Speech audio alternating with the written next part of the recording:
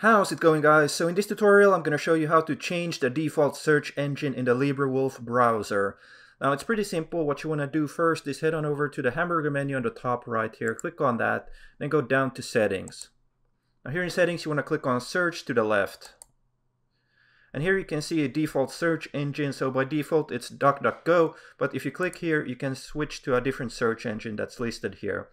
Now if you want to add a new search engine to the LibreWolf web browser, what you want to do then is head on over, just open up a new tab and head on over to that search engine, like for example youtube.com.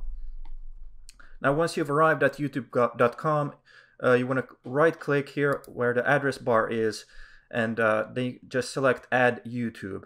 Now you just click there and then you go back here to your search engine settings. Now you'll notice that YouTube has appeared here, and you can also switch the default search engine to YouTube.